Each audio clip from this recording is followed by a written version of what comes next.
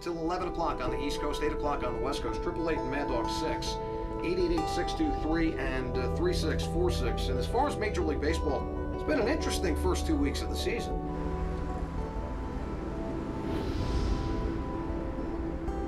And I'll tell you this, that if I had grown up out here, my life definitely, and I can say this without any reservation, that my life would have been completely different.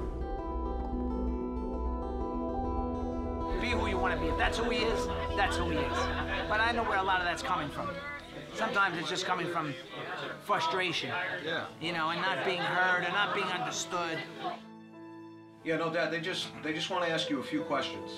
But I can't answer for you. I mean, you have to answer for yourself.